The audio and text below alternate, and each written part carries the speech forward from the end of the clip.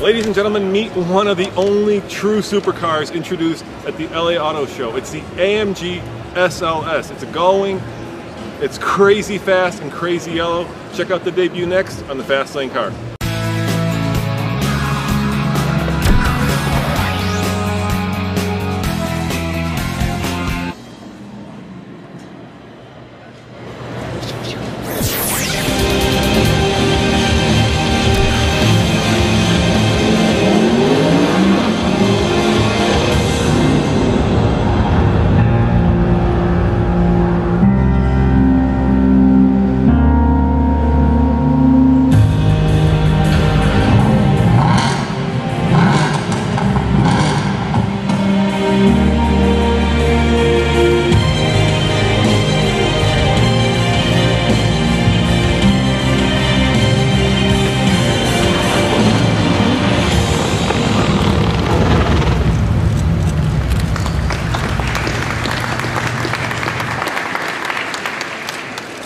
The 2014 SLS AMG Black Series is the ultimate expression of what happens when our engineers are allowed to go crazy.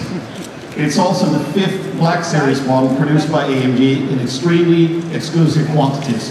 You could say the SLS family is growing. We're introducing the SLS GT to the US in December of this year, when it will become the base offering in the United States. It features more dynamic handling, 20 more horsepower, which puts it at 583 horse and 479 pound-feet of torque. But we knew our work wasn't done with the SLS. Supercar customers expect the best from AMG, which, as you know, evolved from a garage-based racing outfit to now being a full-fledged manufacturer in its 45th year of operation, known for handcrafted engines and precise performance engineering. The SLS AMG Black Series, with a naturally aspirated 6.2-liter engine, offers 622 horsepower, up 600 revs, 468 pound-feet of torque, and does 0 to 60 in just 3.5 seconds. And the sound, you heard it. Sound is one of the most important characteristics of a Black Series model, in addition to handling and speed. What we've also done through our lightweight approach, we have taken out more than 150 pounds of weight in the SLS AMG Black Series compared to the regular model, and now achieve a power-to-weight ratio of 5.49 pounds per horsepower.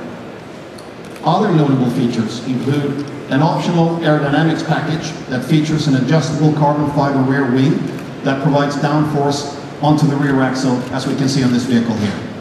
On the inside, attractive interior design schemes are composed of Alcantara, leather, and carbon fiber. And we have further standalone options, including an AMG carbon fiber exterior mirror package, engine cover, made of carbon, and of course, also a carbon interior package. The SLS AMG Black Series will go on sale in the US in limited volumes at select dealers in the summer of 2013. You saw it first on the Fast Lane Car.